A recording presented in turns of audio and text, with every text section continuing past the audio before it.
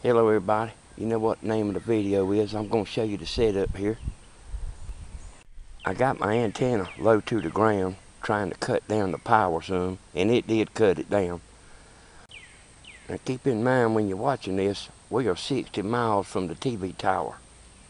Here's my power supply. I got a video on how to make that. It's going to be running the light and the booster. I do have a video of how to make this ultimate antenna, and I do have a video of the bare antenna without a booster, and then I hook the booster up and show it to you on the signal meter so you can see what it's doing. Alright, this is the channel master booster. I've got it hooked up and it's holding steady on 20. Alright, that putting it low to the ground, that worked. Alright, I'm fitting to hook up the Winegard. Okay, you see this Winegard here? It's hitting about 17. Well, it's hitting 19 now. But alright, I'll go ahead and tell you.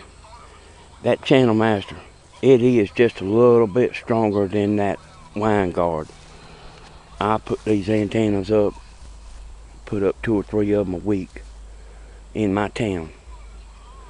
Alright everybody, thanks for watching.